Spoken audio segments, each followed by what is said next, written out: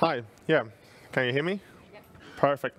Well, thanks for the introduction. Thanks for attending this talk. I'm really excited to share these kind of ideas with you today.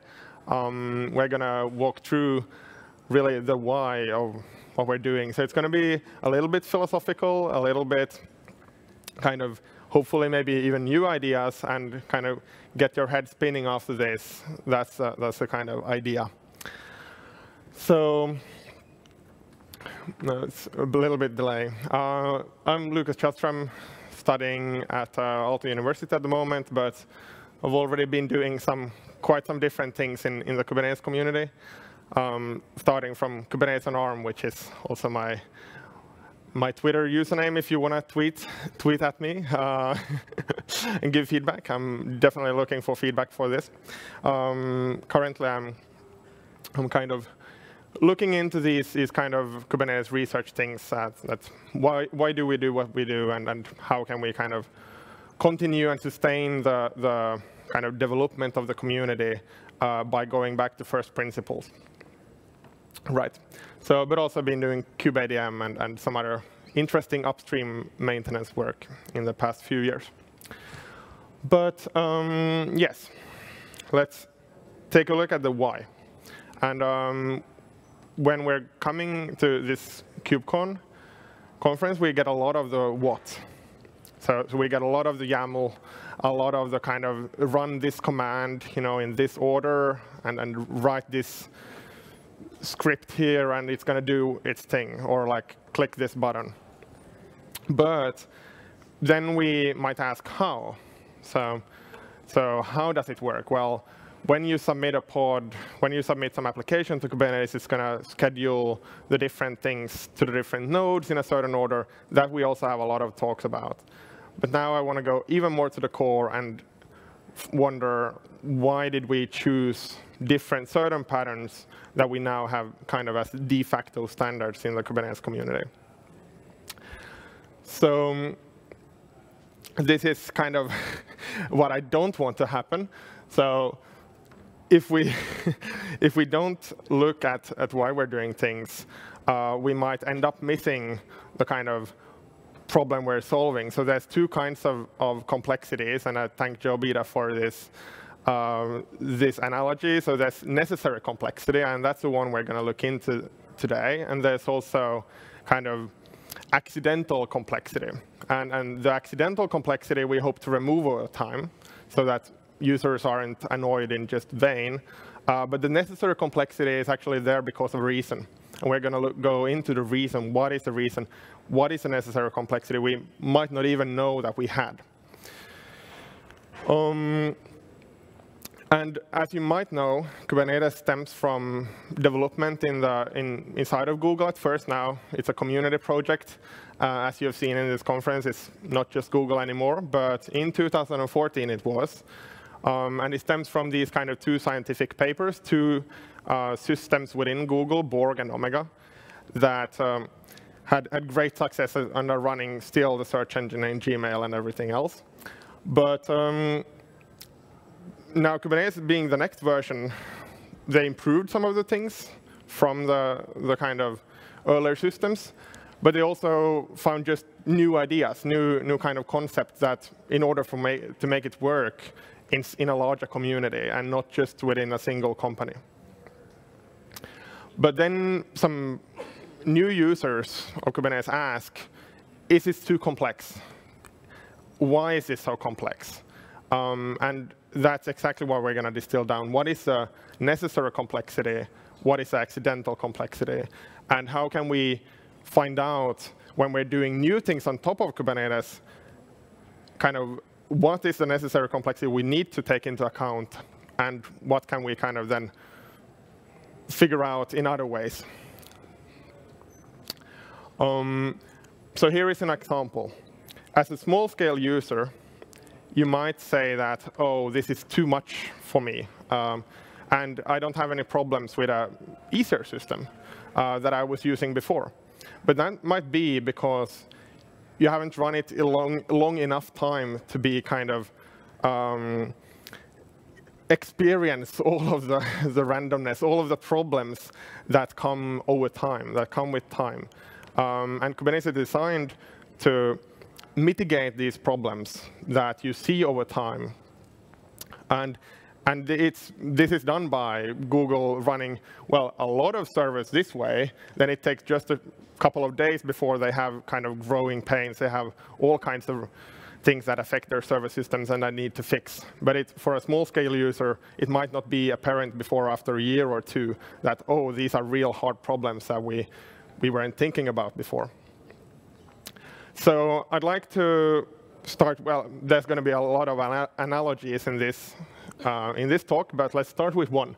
So Kubernetes as an orchestra, or more exactly as a conductor of an orchestra. So, well, we want to play some piece of music, and we have some composer, writing the music. But if we have no conductor, maybe we don't find out who is playing what and in what arrangements, and what kind of ways do we split this up, and who is actually making sure that everything goes in the right order. So we need a conductor, otherwise things might be kind of inconsistent really easily and not that controlled. But it might also it might work, it might not. The conductor maybe can be away for 15 seconds without, and the orchestra keeps playing, but maybe if there would be no conductor in the whole, all of the performance, they would get out of sync. But and this is a kind of other interesting thing that again, Joe Beda has actually written an article about, that Kubernetes can be seen as a kind of conductor for your servers, the one orchestrating, making sure everything goes in the right place. But also the musicians themselves are good, right? And say that there would be some noise from the outside, then they kind of improvise and bring the noise into the music. They kind of make it improvise such that it adapts well to the environment. And Kubernetes is extensible and also adaptive to all kinds of certain conditions that it's operating in. So we need a conductor, but we also need to be able to improvise. So we're going to go through 4 principles today, and this being the first one. So we have the kind of a control plane, API server, this kind of stuff at the really heart of the system. Then orchestrating the nodes in the system. But they can also improvise themselves and adapt to their environment when they see that things are kind of going sideways. And then we have some kind of claim. So what is the music that we want to play? Well, it's written in notes, normal sheet music. And we need to hand that sheet music to the musicians. And that might then look something like this. So we have a claim, we have some kind of description of what is the music we want to play. And then the conductor or the one doing the arrangement then hands out different kinds of specialized notes to the whatever piano, guitar, violin, whatever we have in the orchestra. And there is a difference here, because the declarative claim can be kind of more general, more kind of, okay, this is something along the lines of what it should sound. But then there can be many different kind of fulfillments to that claim, many kind of arrangements of the same piece of music, depending on who is doing it, and depending on what environment, depending on all kinds of things. So that is then the imperative, kind of the exact commands, the exact notes you should be playing then. So we'll get back to that in a moment as well, but this is kind of one of the key ideas, that we have the declarative thing specifying claims, and then the imperative kind of more specifying actions or sequences of operations. So this is exactly this.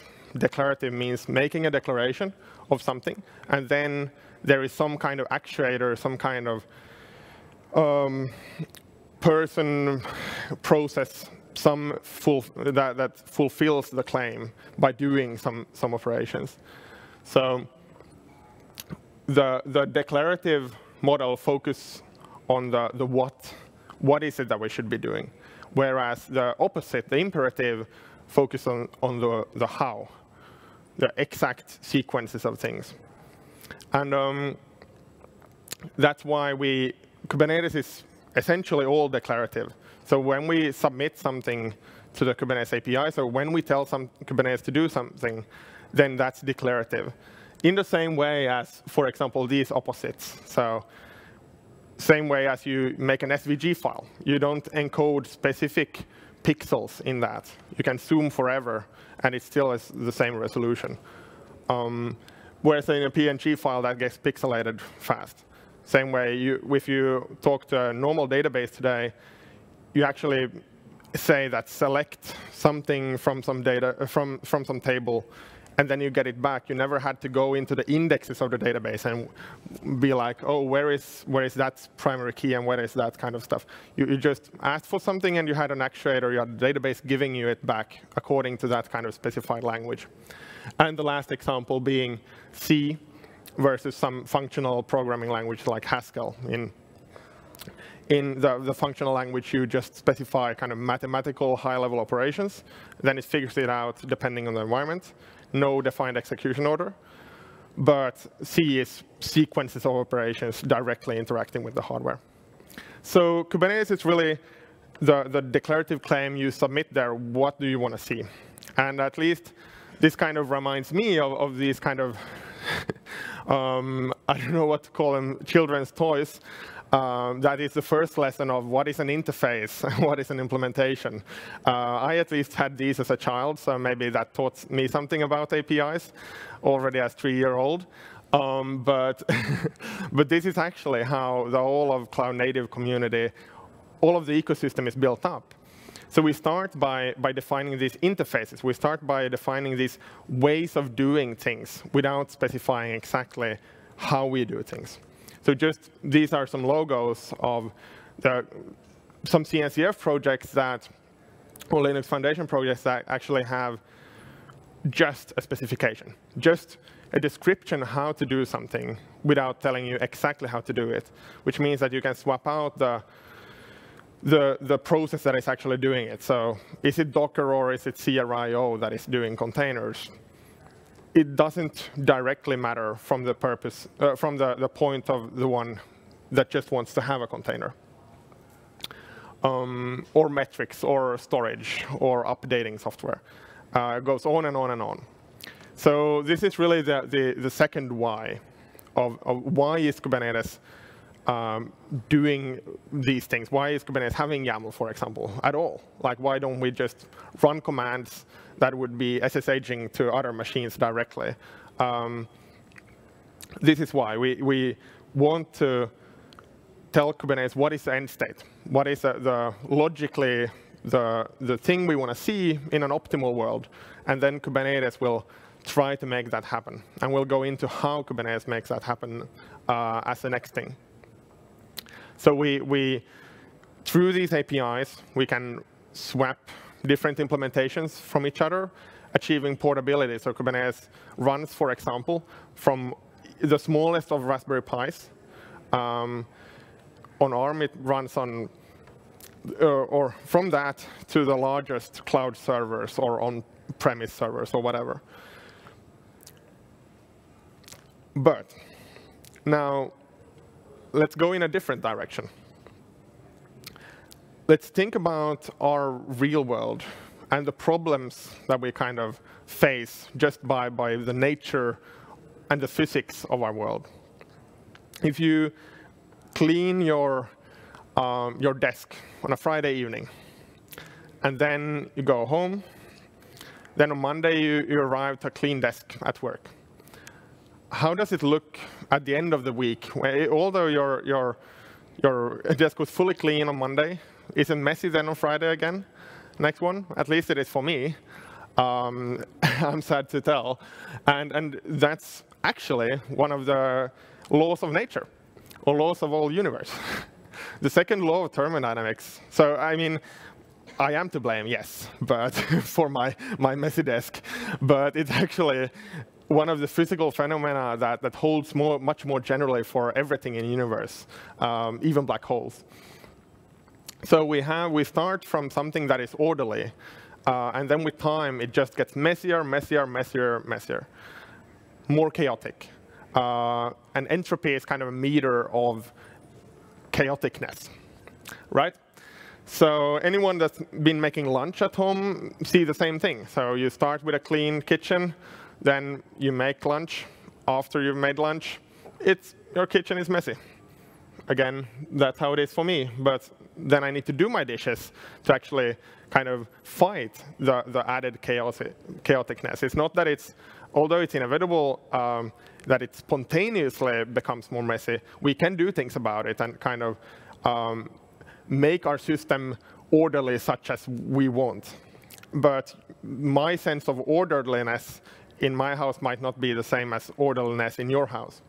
So that the definition is very subjective there as well. So I declare a desired state. I want my kitchen to look like this, and when it looks like this, I call it orderly, right? That's what I then do when I do the dishes. So what does Kubernetes have with this to do? Well, we start with a server that we just bought. Time is at the beginning. Then we put it in production. We install all of the things. We put it into production. Oh, nice. It's so perfect. But then a week in, a month in, a year in, whatever, it's all messy. It looks hopefully not like something like that, but that was what I found when I put in broken server on Google. But luckily, we have something that is called Kubernetes, which actually fights this, which does our dishes for us, and makes sure that it strives towards the desired state of what we have declared to be the order. So it fights the entropy. It fights the chaoticness. So you could talk about Kubernetes being the dishwasher of servers, right? So you put in messy things, and, well, out in a couple of minutes or even seconds sometimes, you get out a clean server. Of course, this doesn't hold on a physical level, Kubernetes is software, but still it holds on a conceptual level. So, and the server that's coming out will be whatever you declared to be the desired state. So one more kind of fun just side note on entropy is, do you know why turning it on and off again actually works? It works because it minimizes entropy. So when you are working on your computer, for example, when you start it up, you have a clean RAM, you have clean everything, kind of the state. But then over time, it gets messier. It has like a lot of files open, a lot of RAM, things like that. In use, programs can't take everything into account. So there's bound to at some point have some messiness. So, but then when you start it, we shut it down, turn it back up, then it's more likely that it's actually working. Now we have clean entropy. So it's kind of an infinite game between the universe and our sense of order. And our sense of order also changes with time, but we always periodically need to fight against this entropy, fight against the chaosness.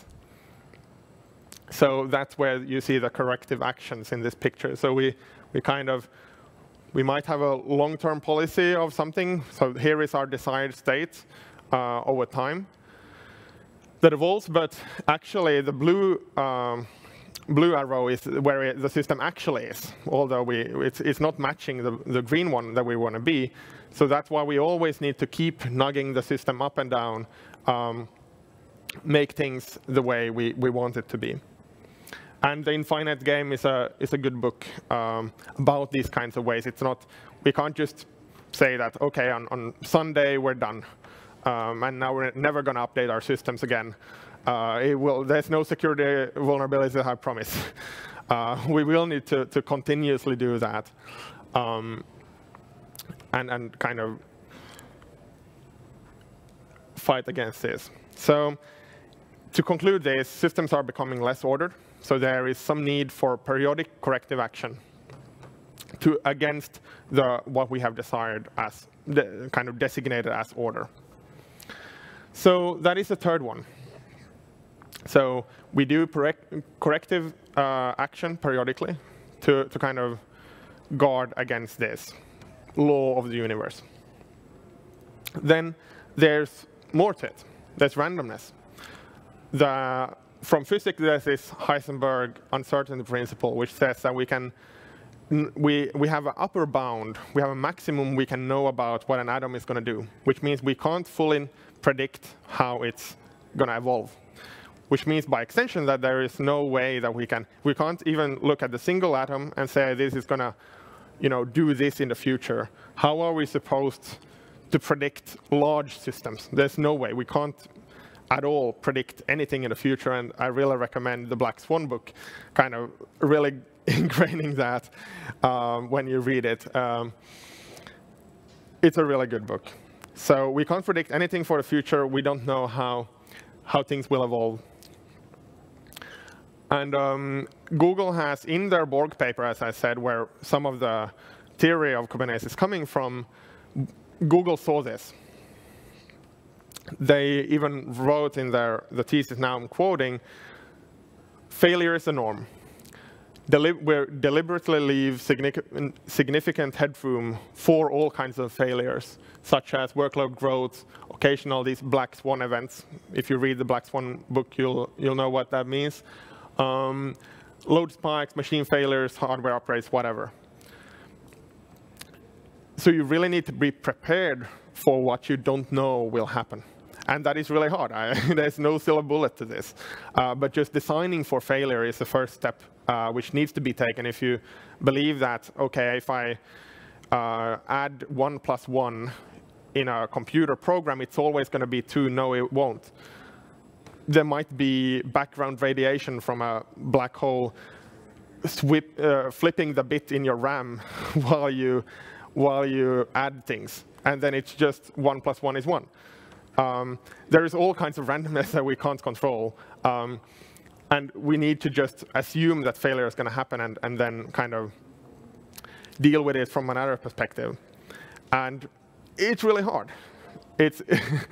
Here is one example why it's so unintuitive to us as well. So say that we have a failure that happens once. We have measured it. It happens once in every 10,000 times. So it's in 99.99 probability that a single run is success. But when we start adding these together, so if we think that this is high enough uptime that the system is never going to fail, then we're wrong. Just if we run it 10 times a day, already after 1 year, we will have a 30% risk of at least once it has been failing. And after 8 years, there's only 5% chance that we haven't had a single failure. So it's a matter of time, and this is kind of going back to what I was showing earlier.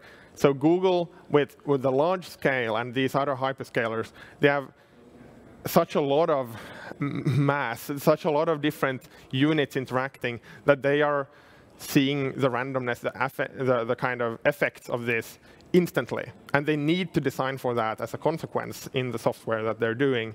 But as a small-scale user, it will take a long time before you see the effects of randomness, such that you believe, at some point you will believe that, oh, it's not there, and then crash next day, and then you have an outage.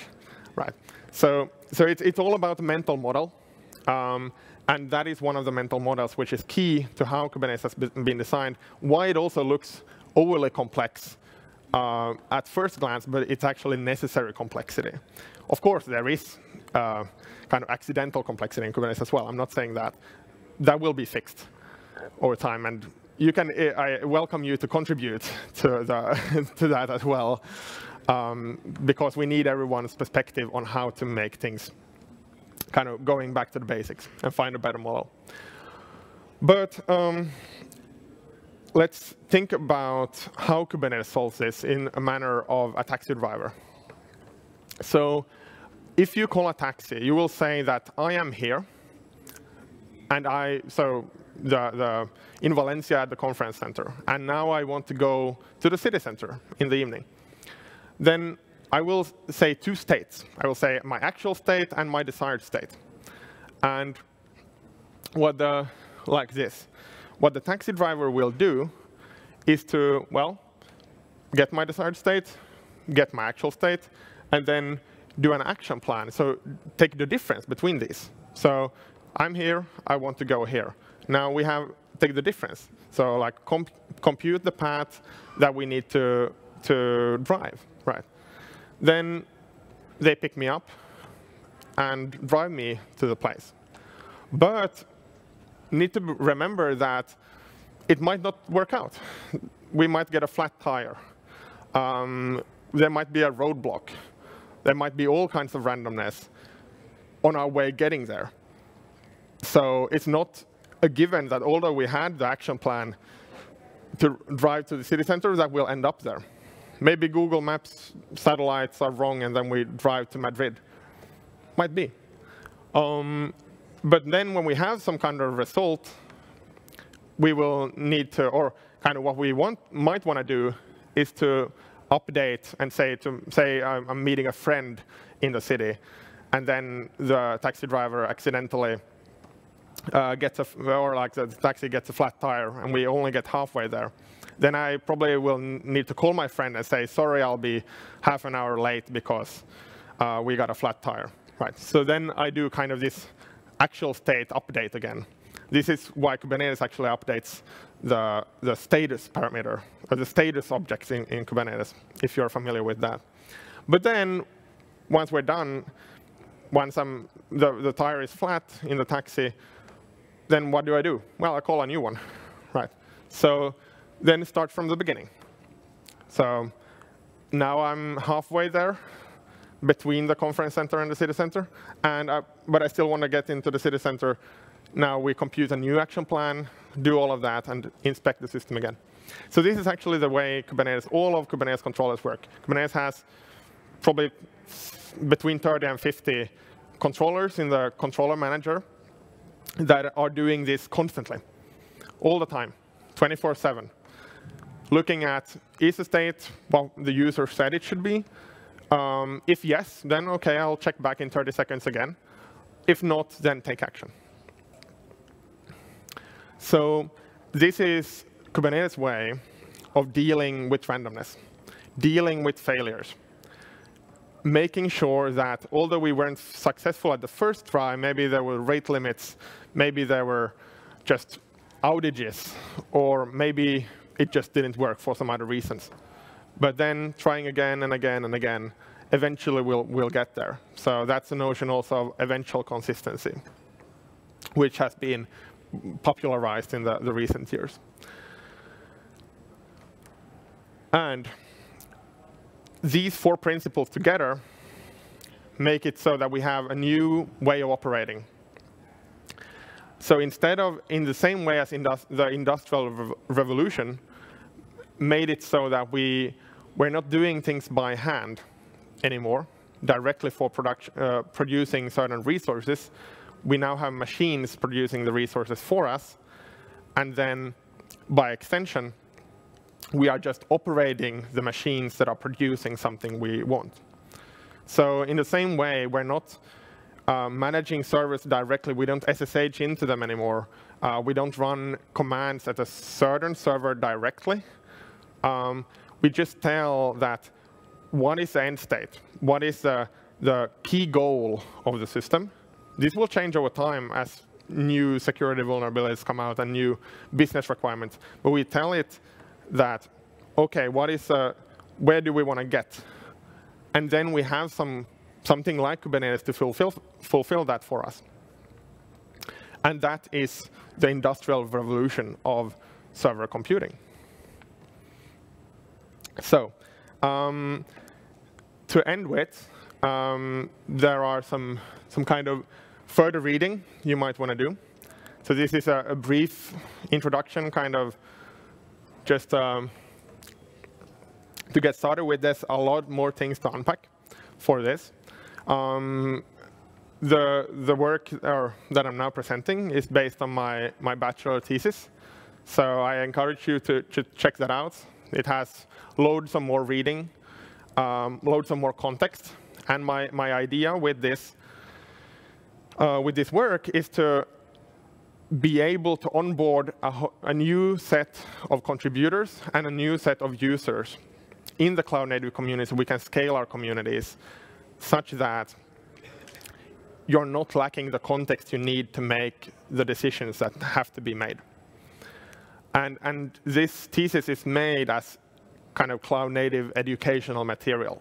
So just like this, now after you've seen this talk, you should be able to kind of read the thesis and get a walkthrough of even the more detailed ways of why Kubernetes works the way it works. These are the fundamental principles, but it's just scratching on the surface. There's loads more to unpack, and over time, I also hope that we can kind of make this kind of summarized version on some web page or something similar like that in an ideal case. And there's also loads of more interviewing that needs to be done from the founder, from the people early on in the project, such that we don't lose that context for the next generations that will build cloud native further for the years to come. So that is the thesis. Then there's two other than the principles that I mentioned here today. Two other kind of influential theories in this. Control theory is, I recommend that. It's usually used in, say, process automation or electrical engineering or something like that, but it's also applicable to these kind of server systems, and it's heavily used in Kubernetes way of thinking. In fact, the controller model that I was just saying is exactly the same as a closed loop control system, which you're using, for example, when you have the cruise control in your car. That's exactly the same thing, exactly the same model. So I recommend control theory, looking up that a bit more. Here is a good walkthrough from Kubernetes contributor Valerie Lancer, that from KubeCon. And then we have, even mentioned in the Kubernetes documentary, promise theory from Mark Burgess in Norway. He's been writing this, well, inventing this theory and also many other things around kind of space-time in computer systems and distributed systems theory. So those two have also influenced the Kubernetes design. So to wind up, we have the control plane orchestrating the nodes, saying what should people do, but they also let the nodes themselves, the musicians, improvise when needed. Portability we get from actually declaring the desired state, the end state. Then we fight the entropy, the inevitable chaos, this inevitable spontaneous chaos by periodically doing corrective action. And finally, we have designed the controller model according to control theory in order to kind of mitigate the effects of randomness over a long time. So that's it. And if you have questions, you can ask them.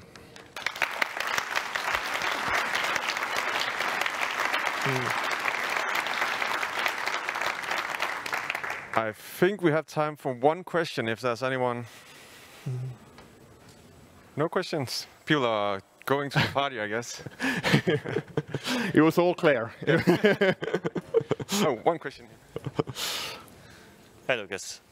Great talk. I kind of help but think, okay, well, it's like everyone wanted to sort of contribute, and there's this like really beneficial patterns that are producing the Kubernetes project and all of the cloud native ecosystem around it. And think like, is there anything that you can say about how these values in our software kind of also affect the way that our community works together? One good thing about the extensibility, for example, focusing on the APIs and the kind of desired state first, allows us to kind of find in the community different kind of good patterns of implementing the same kind of problem space. And it allows us to kind of not have just one kind of winner or one kind of solution that has monopoly of everything, but instead see that, okay, maybe this actual implementation is better for this case if you optimize for this, but then this other way is better for some other use cases. So that is one concrete way of the declarativeness kind of being a good way for our community, and then it also lets people build on top of each other. So like Kubernetes is a foundational piece of software for distributed systems, but a normal user might want to use a platform which is built on top, but then we still share most of the work is in the Kubernetes platform, and then the platform on top can kind of specialize in whatever opinionated, more specific user requirements that there is for that persona. Cool. We are out of time. Thank you very much, Lucas. Thank you very much.